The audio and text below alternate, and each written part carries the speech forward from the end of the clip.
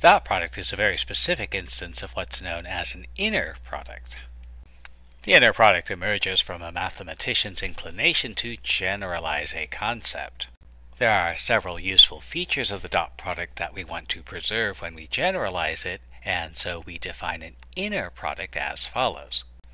Let V be a vector space where U, V, and W are all vectors in V. Suppose this inner product UV assigns each pair of vectors U and V to a scalar and satisfies the following properties.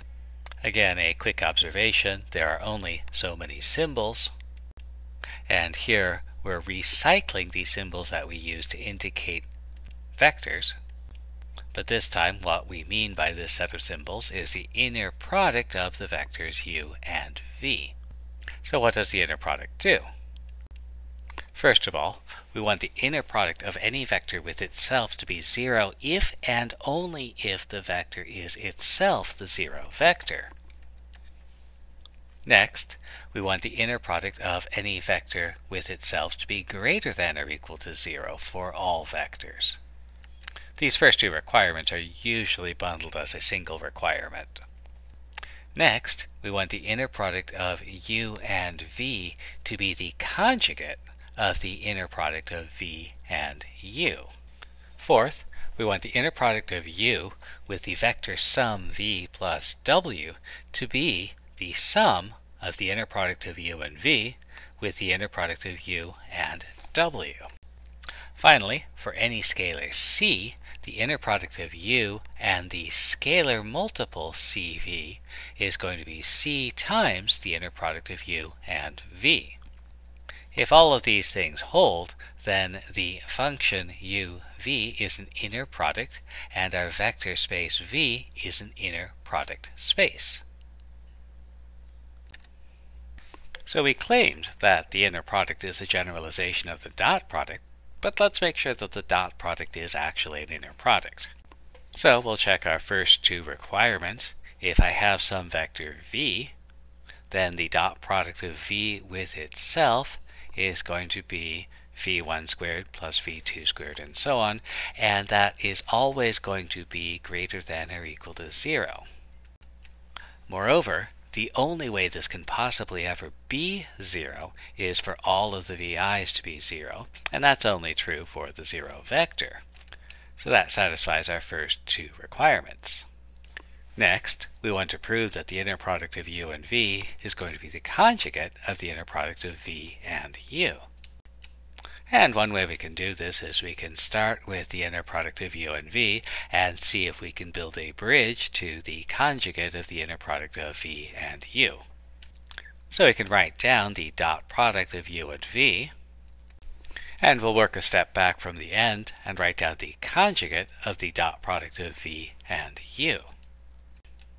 Since these are vectors in Rn, all of our components are going to be real numbers, and so the conjugate of a sum of products of real numbers is just going to be the same sum of the products of real numbers. And again, since the components are real numbers, I know that the product of two real numbers is commutative. So v1 u1 is the same as u1 v1, u2 v2 is the same as v2 u2, and so on. And so I have a bridge from the inner product of u and v to the conjugate of the inner product of v and u. The next thing I want to show is that the inner product of u with the sum v plus w is the same as the inner product of u and v plus the inner product of u and w. So again, we'll set down our starting point, we'll set down our ending point, and try to work towards the middle. So I know the vector u has components u1 through un, and the vector v plus w has components v1 plus w1, v2 plus w2, and so on to vn plus wn. And when I form the dot product, I will find the sum of the component-wise products. And we'll expand that out a little bit. On the other hand, let's take a step backwards from our ending point. This inner product of u and v, since we're working with the dot product, is going to be the sum of the component-wise products of u and v. And likewise, the inner product of u and w will be the sum of the component-wise products of u and w. And we see that if we rearrange the terms in our sum, we'll get the previous line.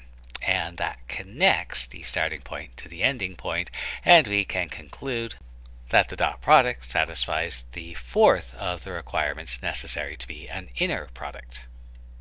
And finally, we'll check that last requirement, that the inner product of u with a scalar multiple of the second vector is the scalar multiple of the inner product of u and v. So I'll set down my starting point, set down my ending point, and see if I can work towards the middle.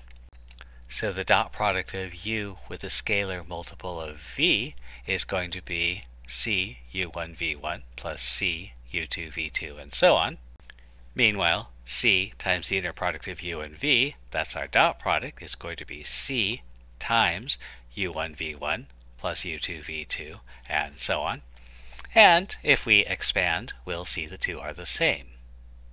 And so the dot product satisfies all of the requirements for being an inner product, and that means our vectors in Rn with the dot product form an inner product space.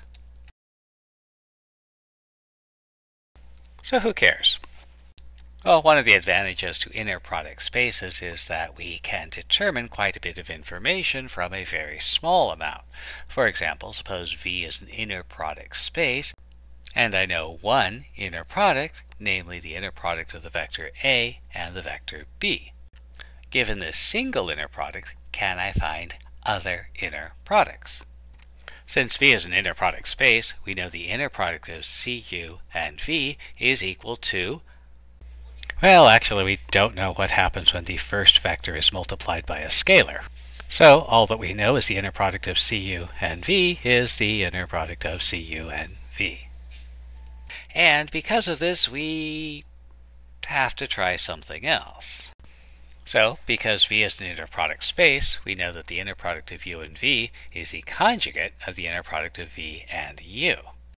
And so that tells me that the inner product of b and a is the conjugate of the inner product of a and b. Well, I know the inner product of a and b.